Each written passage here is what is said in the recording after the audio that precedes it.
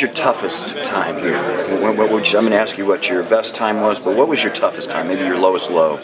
I think my first year, I started so well, and like I was, I had so much success early, and then, my play kind of fell, and then I was just like confused, and I wasn't, things weren't going the way I wanted, and like I was, not the man anymore, so just having to work through that, and I think that's really affected me in terms of when I see, things aren't going the way I want them, just to keep focusing on the little things, and things will get better. What did you have to concentrate to pull yourself through that? What were some of the keys to get you through that low time? So it was one day at a time. Like I wasn't able to see. I was always looking forward, like looking at, oh my gosh, we're playing Texas at home and at night.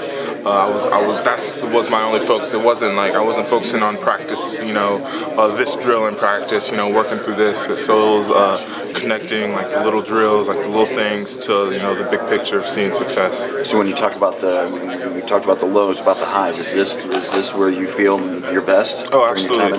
Yeah. So I've never played this well. I've never been so focused on the little things, and I've focused like I just explained on connecting each drill that we do to success on the field. So.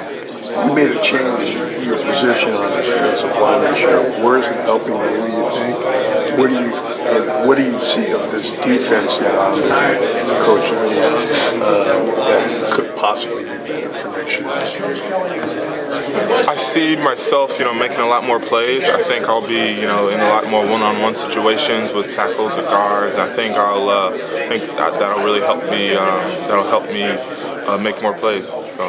How does Bonner, on that note, how does Bonner survive in there? That guy came in as a 235-pound end, and now he's not 230 anymore. Yeah, so he's gotten a lot bigger, faster, stronger, and he's been able to adapt and change positions and do well there.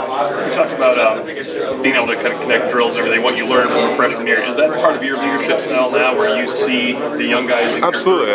I mean, no one's thinking, no one's walking hidden bags and like seeing yourself, under the lights and seeing the bag there instead of a person, So it's important to. I've been preaching, in my role now to connecting little things to the big picture.